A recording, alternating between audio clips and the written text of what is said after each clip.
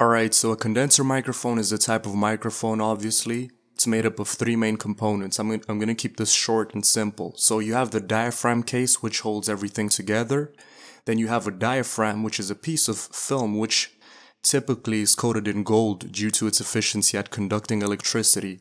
And finally, we have the backplate, which is a piece of metal made up of brass, which has metal on both sides. So those are the three main components that make up a condenser microphone. So how does this work? When you speak into the microphone, the sound waves produced hit the diaphragm, which makes it vibrate.